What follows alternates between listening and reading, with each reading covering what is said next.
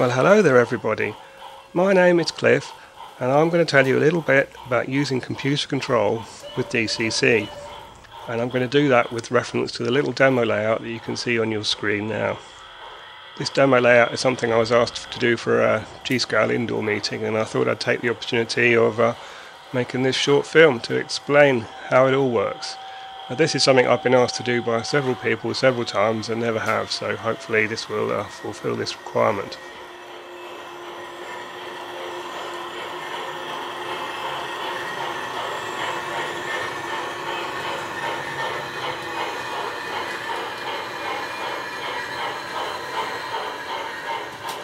This is all currently running under computer control. The trains have been told where to go by me, and the computer is following those instructions. The Bernina rail bus is currently in what I call the station area. It will leave that area and come round to the loop in the foreground. It will go round that loop using any route and go back to the station area, and it will just carry on doing that. The green capette that's currently in the loop, without pulling any wagons, that will traverse around the loop where it is now. It will go to the top of the layout. It will reverse into the siding where the two tankers are. It will pick those tankers up. It will pull those tankers around into the station area. Once it's got to the station area, the engine will uncouple, go round the train, couple up at the other end, and pull the train back round the loop, and where it will then stop and push the tankers into the siding. This is perhaps the most interesting train on the layout. The grey capette that you can currently see in the station area, that will go from the station area to the loop in the foreground, and then the hot metal car that it's either pushing or pulling will operate. Now this is being completely computer controlled. The computer is controlling the sound, it's controlling all the routes, it's controlling all the different functions, the coupling and uncoupling, movement of the hot metal car. It's doing everything. And although you can't see it very well in this picture, at the top there's a solitary signal that the computer is controlling. I'll now show a speeded up version of this so you can get some kind of appreciation of how the trains are moving, and then we'll get into a little bit about how it works.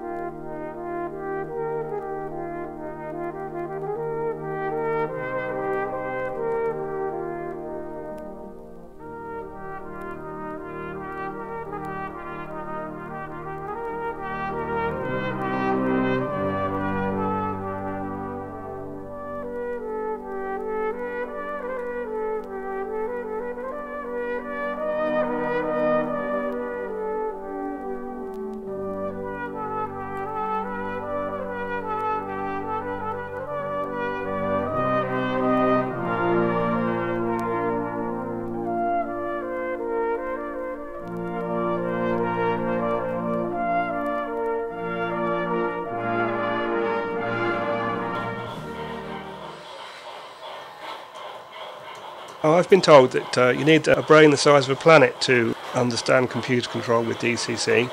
However, that simply can't be the truth because I can do it. All of the equipment that I'm using here in this demo layout is off-the-shelf stuff that you can buy in the shops. There's nothing specially made. All of the equipment is on the top of the table. There's nothing more. That's it. The only thing you can't actually see in this picture is the computer, which is on the table at the top on the right. All of the wires that you need are also on the table. There aren't really a lot of those. The little boxes that you can see with yellow labels on top, all they are is connector boxes so that I can take the layout apart quickly and put it together again when I've got to take this to an exhibition.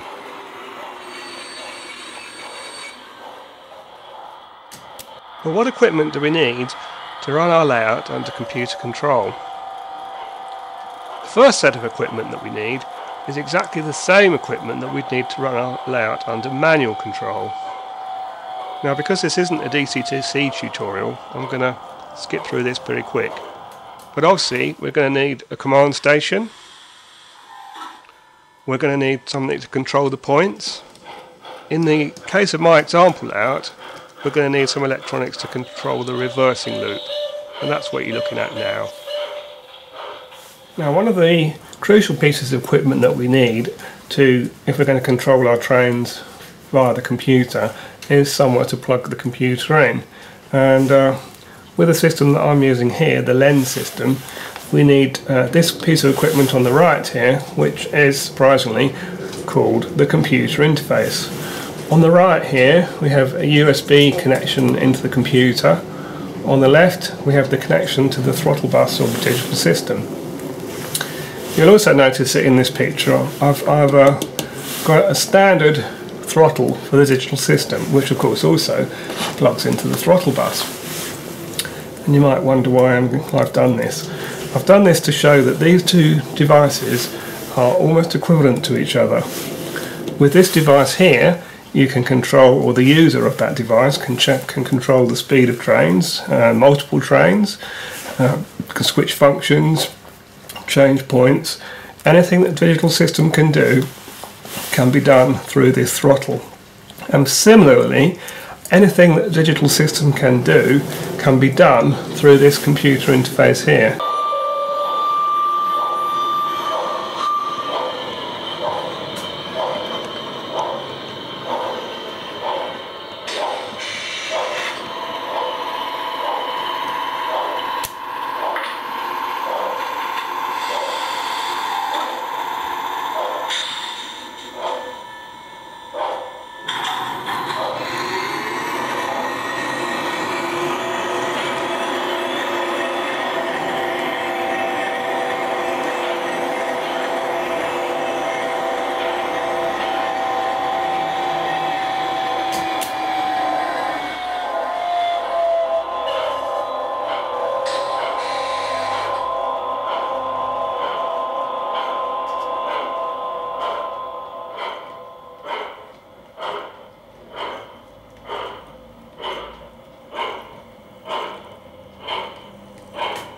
You need a computer.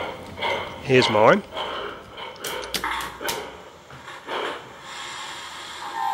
And you need a computer program to run on your computer.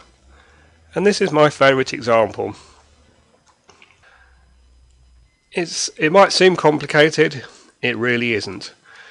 You define things such as trains, points, signals, and then you simply define the attributes of those and the relationships between them. Now, I might have lost everybody by saying that, but I'll try and give you a quick demonstration right now.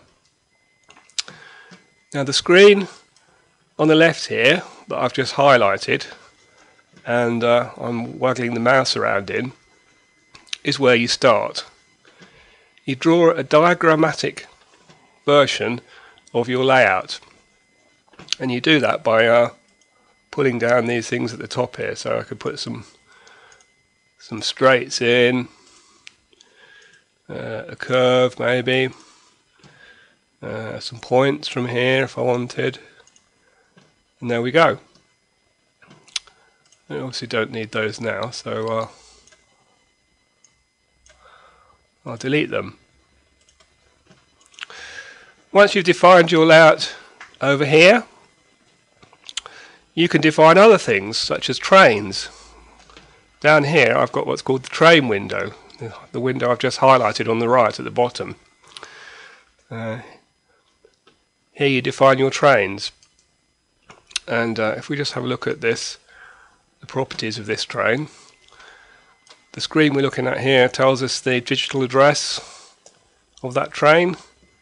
This is one of its attributes.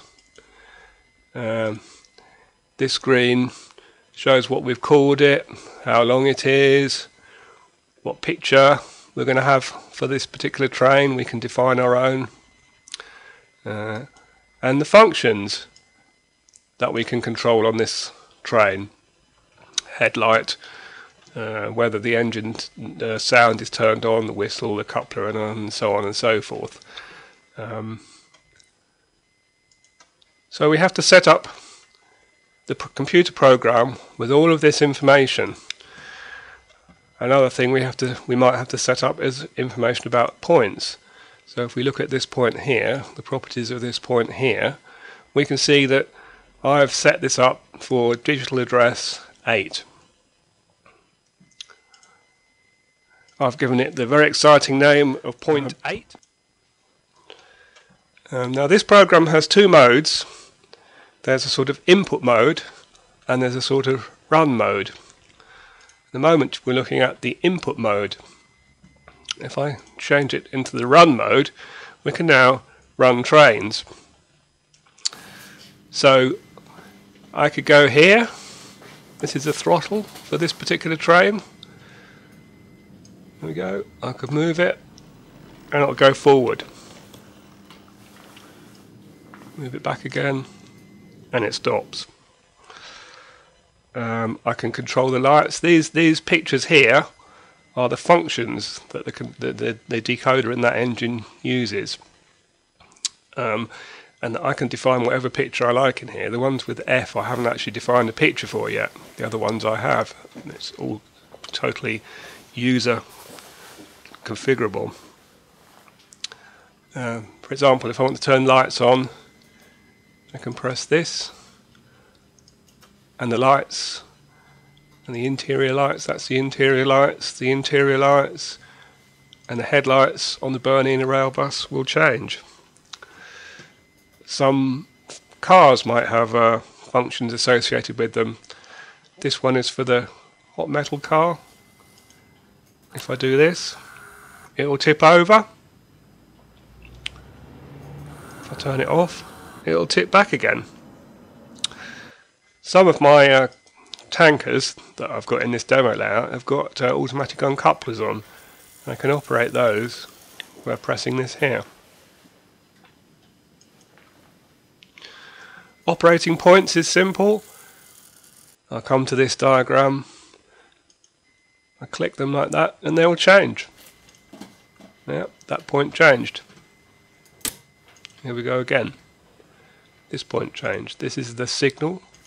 I can click on the signal and it will change. When you control a layout manually, you use your senses, your eyes and ears, to assist you. For example, you need to know where a train is so you can slow it down so that it doesn't crash into another train. You need to know where a train is so that you can operate the points ahead of it so that it can continue. And it's no different with computer control. The computer needs some feedback to assist it in controlling the trains. The feedback that you need from your layout is often dependent upon the computer program that you're using to control it. Now the one I'm using here has a concept of blocks. A block being an area where only one train can be in at any one time, and it was also an area where a train can stop. So this might be a siding or a station or an area between two stations. The computer program needs to know whether a block is occupied or not, and this is done in my demo layout with occupancy detectors.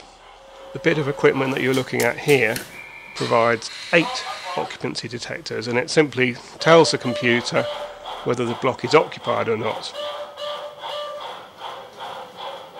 Now running trains manually via the computer in the way that I've just shown you may be all that you require. But most people use a computer because they want to operate their trains automatically. And to do that, this program uses the concept of schedules. I'm going to show you a little bit about schedules now. This screen here defines the schedules. Down here we've got the names of all the schedules that are defined. If we look at a couple, let's look at this one. What this says is that this schedule comprises of the highlighted blocks, which is this block here, where I've just moved the mouse to, and also the connecting routes between them. If I started this schedule, a train in this block here would move to this block here. The green highlighting here means this is the start block and this is where it's going to end.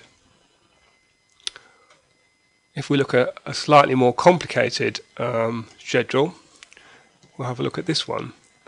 This one says a train starting in this block here would go to one of these blocks here. These are the terminating blocks, and the computer would decide, based on the movement of other trains, what blocks are free, etc., whether it's been to that block before, which of these blocks it's going to take the train into. So I'll demonstrate what happens. We'll just hide this screen. I can put little buttons on here that start these schedules. So here we go. I'll start this schedule. I'll start this schedule. I'll start this schedule. And the trains will start moving. It's as simple as that. Well, I hope you've enjoyed my very brief and very basic introduction to computer control with DCC. Just sit back and enjoy.